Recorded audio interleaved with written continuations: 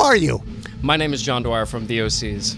Welcome to Vancouver, British Columbia, Canada, John. Always a fucking pleasure. Thank you very much for having me here. Yep.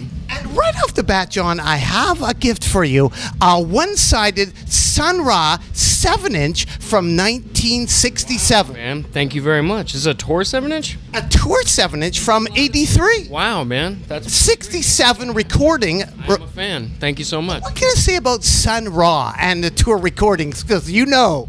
Well, I know that a bunch of his early singles were only available like this, that they were sold on the road, which was super. I mean, Sun Ra was a grassroots organization, basically. They press their own shit at Saturn, right? And yeah, this is great. Thank you very much. I don't know all that much about them, but I know that all those represses have been buying them up like crazy, and there's a bunch of those videos through Saturn, through DVDs of their live shows and stuff.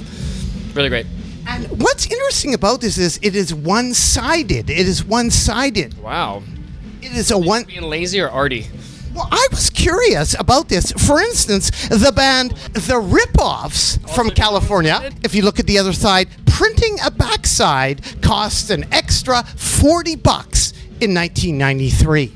Well, that seems to make sense. I would say the record industry doesn't sound like it's changed very much then, huh? Do you have any connection with The Rip-Offs at all? Them being from San Francisco. Shane, right? Shane worked with Petey Dammit, who used to be in my band, at a porn distribution warehouse. And one time the guy, Greg, from this band called me on the phone and yelled at me because I booked a Guitar Wolf show. And I think I'm paraphrasing here, but he told me he books Guitar Wolf, not me.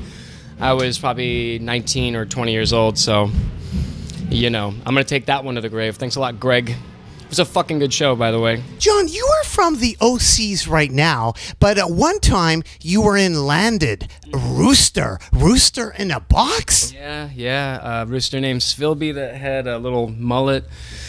I got him from a butcher in Chinatown who, right when I picked him out, tried to chop his head off and I had to stop him and tell him I wanted to take the rooster alive. I think he thought I was going to take him home to kill him. And he would come to shows with us. And more specifically, I remember at a sports bar we played at where we got a lot of shit from the customers. At the end of the night, the bartender just screaming at me as I was walking out the door, hey, you can't leave this fucking thing here. And I turned around and it was just him with a rooster like running around at his feet. And just good times, you know. Landed. I don't have that rooster anymore, needless to say. Yeah, what happened to the rooster? My landlord forced me to get rid of him because the asshole metal drummer that lived next door to me, who kept everybody up all night anyway, was upset that the rooster was crowing in the morning. So we brought him to Home Depot and left him in the seed aisle because in the wintertime in Providence, this is a long story, but basically, when you go to Home Depot in Providence in the wintertime, you'll notice that the rafters are full of birds, and a lot of birds, rather than, I don't know if they were just being lazy or what, but if they wouldn't fly south, they would just go to the Home Depot because it was heated, and then they would nest up in the rafters. So we figured he'd be at home there, and apparently, so I hear, they kept him as a mascot at the Home Depot for years afterwards. Landed continues. Without the rooster, yeah, it's true. They just played in Los Angeles. They're getting out again, you know. The experts. My first painting crew I worked on, see, I'm starting to catch on to your game here now. My first painting crew I worked on ran by this knob named Ian in San Francisco, really high-end painting company. I lied my way into the job, and we painted Sharon Stone's house. It was the first house I painted. What can you say, John, of the OCs about the Icky Boyfriend? Icky Boyfriends are a real gem from San Francisco. They were on a great label called Blackjack. Is this the Blackjack one? It's Pass It Records. Maybe I'm wrong. But regardless, these guys are still playing. I met him on the streets of Baltimore after being a huge fan, and he was just randomly walking down the street in Baltimore, and I recognized him because he's the most recognizable motherfucker in rock. And I rolled up on him really young and excited to tell him how much I loved his band, but really instead I ended up just scaring him. And he asked me what I wanted, and we ended up bringing him out to a Coach Rip show, and he got really hammered with us, and we've been weird friends ever since, sort of friends. Like, he says hi to me when he sees me. But we just did a live record for them, and it came out really good. Do you know the roots of the Icky Boyfriends? For instance, the leather... Yeah, this is another great... Because if we turn it over... There's Anthony on drums. Yeah, I don't have this one. I have their, what is the one, they have an LP that's brown wax. It's disgusting. It looks really soupy. It's got some hits on it. Sugar Sandwich, was that them? Yeah, they had Sugar Sandwich. Am I right? Is that them? Sugar Sandwich. Sugar Sandwich. That's a pretty good song title, actually. So yeah, when I fell in love with Icky Boyfriends, I started hitting up Anthony for all the vinyl he had of all his old bands, and of course, because nobody gave a shit about any of this stuff, he still was sitting on he had like a couch-shaped pile of it in his house that they would sit on. And I managed to score a bunch of this vinyl off them, but I've never seen this one. And we also have John Dwyer of the OCs, the rock and roll Adventure Kids. I just spoke to Marcos on the phone. He's booking the Burgerama that we're playing next weekend in Oakland. This fucking band was great. Oscar is now making tacos. He's got his own taco stand. They're called Oscar's Tacos. They make vegan tacos that are not repugnant. And Marcos is doing good. He's still playing music. He's got a bunch of bands going. Always his brother is in Gravy's Drop, I believe. And yeah, these guys were great. This was one of the first bands in San Francisco, like garage scene back in the day, that I thought were really great because they really didn't give a shit. Like, they were kind of a train wreck at all times, you know, but in the best possible sense, you know. John of the OCs, when did you stop doing speed? Fuck. The last time I bought speed was off of a pregnant girl who was crying at a Safeway at like 6 a.m. Yikes. My mom doesn't look at the internet, so it's okay. But that was a moment where I was like, maybe this isn't cool anymore. And then I remember the next day I was like, my legs hurt. And that meant I was fucking too old, you know. So yeah, had to switch up gears drugs-wise. And now I'm 41, about to be 42. So I'm sure if I did speed now, it would probably just kill me. Unless it was prescription, in which case half a pill maybe, you know. Who is Jimmy Cornman? Jimmy Cornman? I don't know.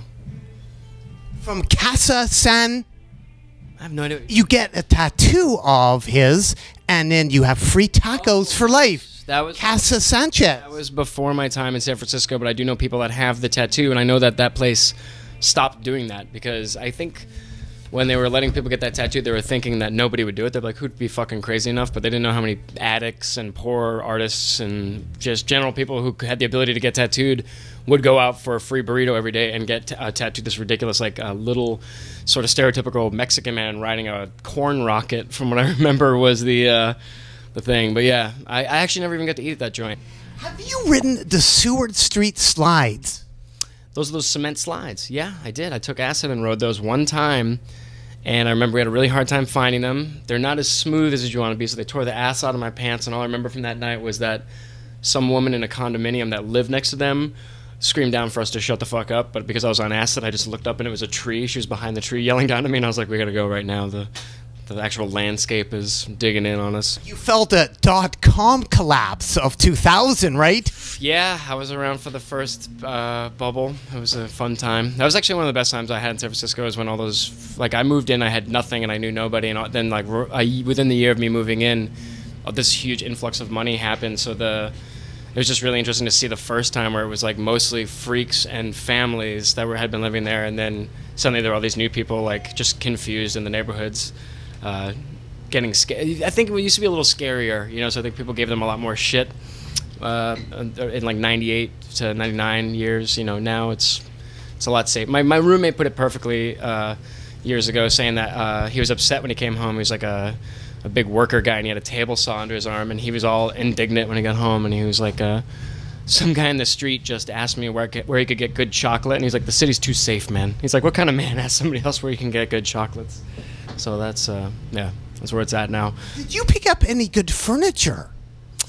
In San Francisco? Because of the .com collapse. No, because the first wave of I don't know about now because I don't live there anymore, but I know the first wave of people had terrible fucking taste. Like, they were the catalyst for all the condos that are now getting thrown up there, and any furnishings that were on the street that I saw, honestly, were like just really cheap, generic office furnishings. So it'd be like, you know, or even like mainframe boxes, lots of those. But I did have friends who benefited off of taking all that shit and pulling all the gold out. Like Jimmy from that band Shotwell, who's like an old school crusty punk down there, was just explaining to me like how he was getting poisoned by extracting the gold from all the computer chips or whatever the fuck. I don't know what he was doing, but he's still alive, so it couldn't have been that bad. John Dwyer, fuck CDs. The Mummies. Yeah, a classic. Oh, it's a LP. What? Yeah. Fuck CDs. Fuck CDs. Is that what you want me to say? It's Mummies. What can you say about the Mummies? Never seen them. Never met them. I've met Russell Kwan. You're going to be playing with them. Yeah, next weekend. I've never seen them. This will be my first time seeing them. From behind, Russell Kwan looked like an old friend of mine. So often when I would see him, I would run up behind him and grab him, or like be really way too close to him, and he would turn around and then be startled that his face was completely a different version of the guy who I was looking for, who wasn't Asian at all, so it was always a nice little shock. So I got to start to recognize Russell Kwan from behind. But he's a badass drummer. Somebody told me that he welds his drum kit so that you can't change anything on it, which I really like that aesthetic of that nobody can move your shit at the practice space. Yeah, they were great when I was a kid. I bought these records in Providence because I didn't know who they were.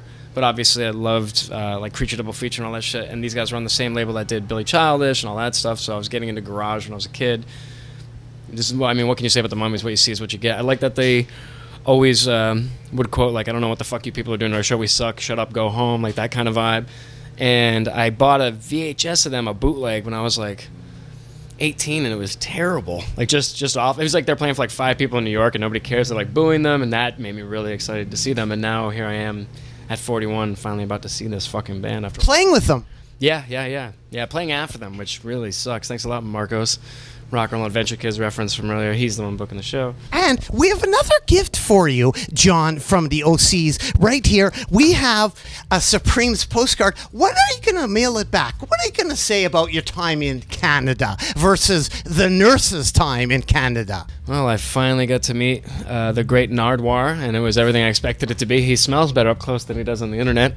Boom! Yeah. I don't know. We'll have to see how the night takes us. I went downstairs to get a beer, and all I had was Heineken. Didn't know this was a sponsored event, so I bought a whiskey, but I haven't eaten anything yet today, so that might have been a mistake. So we're just going to take it easy. I'm going to have some hummus and drink a big tall boy. Now, you made it. I mentioned the nurses. The nurses got held at the Canadian border. Yeah, they... that was an interesting one. My old roommate's band came up with us. We all got stuck at the border. For some reason, there was some slip up. They knew we were lying to get in the country. This is back when we would say stuff like, we're here to record or whatever bullshit. And they let us go. Suddenly, the guy came in, handed me our passports. He's like, "You're free to go." And I was like, "Go, go, go." And we went out to the car. And then immediately we got a phone call, like 20 minutes later from the cops. And they're like, "You need to come back." And I was like, "Just keep going to the show. Fuck them." I was like, if they really want us, they're going to come and get us from the show. And they didn't, but then they held our friends. They didn't want them in Canada. They held them for 5 days. They said they read old National Geographics and ate peanut butter jelly sandwiches for 5 days. Then eventually they took them to a courthouse downtown Vancouver, and the judge threw the case out, but said they couldn't come back for a certain amount of time or whatever, and then just let them free on the streets, which I thought was the ultimate irony, is that they don't want you here, and then they release you into the country without any. They just let them go. So they had to figure out how to get back to their car on the border and drive back, and yeah, that was a nightmare for them. John, of the OCs, you covered the West Coast. Experimental... pop art band. Experimental band, yeah. The most complicated name in the history of bands. Great band. From what I understand, the song we covered, I found out after the fact that there was a...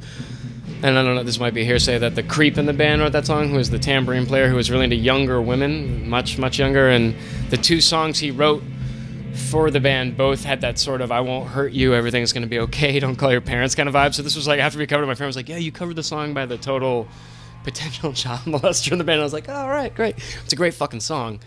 I always imagined it was more the devil talking to somebody, which totally makes sense in retrospect with a man talking to a much younger. What about the crowd reaction to that tune? We've never played that one live. There's a lot of songs we do on records that we don't play live. Like, I've never played that song live. I have another gift for you, John Dwyer of the OCs. What can you say? And here is a gift, Eric Satie. Oh man, amazing.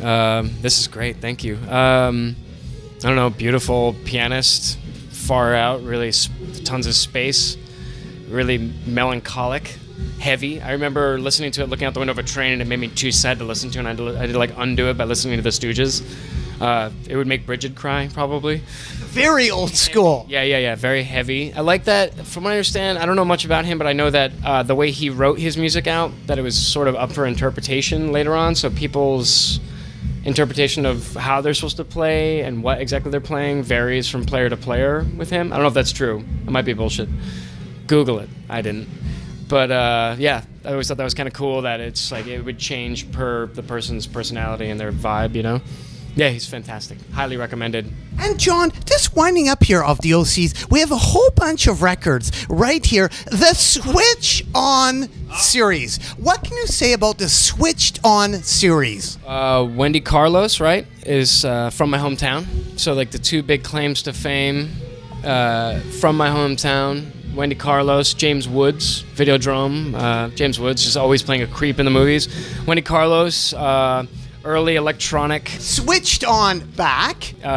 Just amazing. Also, transsexual really early on, which I think in that circle, it seemed to go by without anybody even blinking an eye, which is amazing that Wendy Carlos was able to become a woman, and people were just like, it's cool, she's amazing. I think that, it was in, when did that happen, like the 70s?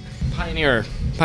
And underneath we have... Switched on rock, the Moog machine. Moog covers of... covers of heavy rock songs. This one's actually really surprisingly great. Switched on Santa. If you like your Christmas records, this one is highly recommended. If you want to get weird, freak out your grandmother. I've never actually heard this one. This series goes on and on and on. They don't have the... Switched on country. Switched on screwdriver. Does that exist? Baboom. Terrible idea. Yeah, baboom. Yeah, I haven't heard this one, but I'm sure it's good. It's got a electric udder. That's disgusting. And underneath it...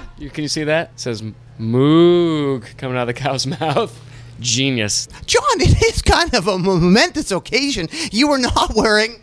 Shorts, yeah. But can you give us an update? The glass in the knee? It's still there, man. It's it's right there. You want to feel it? No, it's okay. But that's pretty serious. I only wear shorts on stage because if I don't wear shorts on stage now, I rip my pants and I only have one pair of pants.